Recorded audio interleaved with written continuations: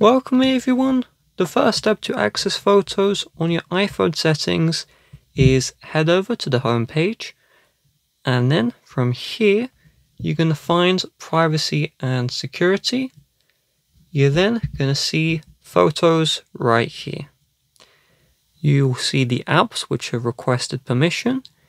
If you don't see the app you want to see, keep on watching, but if you do, tap on the app and you can change the permission.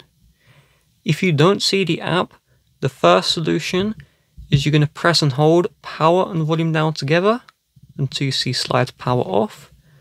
You're going to slide the power off the iPhone, use the power button to turn back on the iPhone, and then reopen the app and see if it asks for the permission.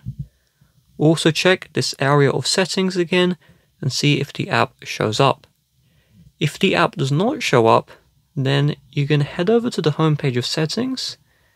You're going to find where it says general. You're then going to find where it says reset, or it will say transfer or reset iPhone. You're then going to tap on reset, and you're going to reset the location and privacy.